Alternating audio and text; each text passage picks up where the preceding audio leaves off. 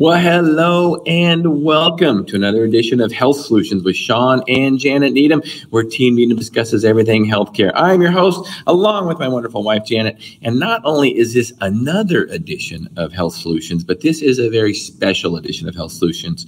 We are streaming live from the Free Market Medical Association annual conference in Fort Worth, Texas. I almost said Dallas, but it's really close to Dallas, but it's really not close to Dallas if you really know Texas that well.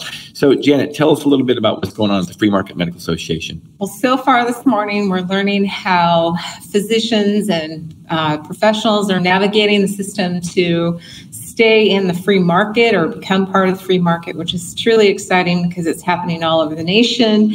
And even in the last year, we're just seeing pop-ups, and we're also seeing stories of physicians and MDs who actually treaded the water earlier and they're having great success, which is a win-win for our patients and our communities, because access to care is really what this is all about, and quality access is really what our mission is that our clients, our patients have access to providers that are going to give them a quality service, and in the end, it's not going to bankrupt them.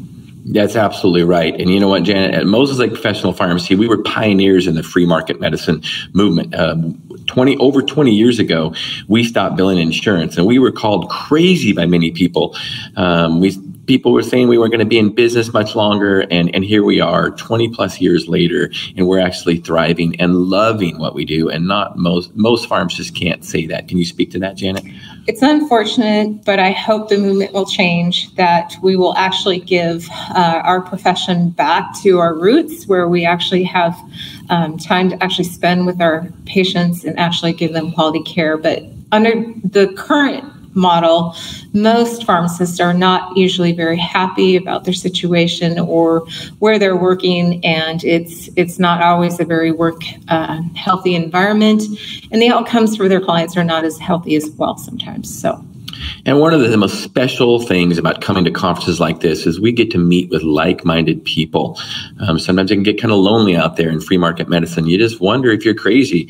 Well, you come here and you realize you're not crazy. That's because right. There are hundreds of us that are thinking the same way. And speaking of those people, we're going to interview a couple of them.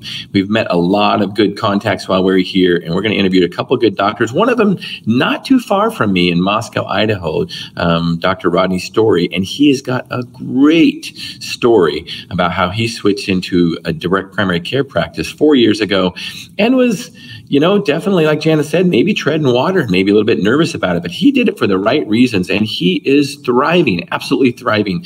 And we're going to share his story. Stay tuned for that. We're going to record that, and we will upload it to our podcast forums later on. And after him, we will also have Dr. Edward Williams, and he is a little bit newer to DPC, but he had the same kind of experience, and he has a renewed interest in medicine and in family practice, and he loves what he's doing. And that's what I love about working with DPC doctors. I have never met one of them that doesn't love what they're doing, and I can't say the same for doctors in traditional medicine. So if you are looking for an alternative doctor because you don't like your traditional medicine doctor because he doesn't take enough time with you, he doesn't educate you enough, he prescribes too many medications, look up direct primary care. Get a hold of us through the pharmacy. We can refer you to a doctor. So stay tuned for those podcasts uploaded to our forums later on. Janet, what do you want to finish with?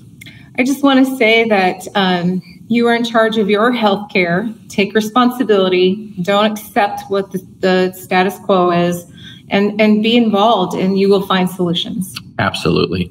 Well, thank you all for listening and watching today. We really appreciate you, and stay tuned for those upcoming podcasts.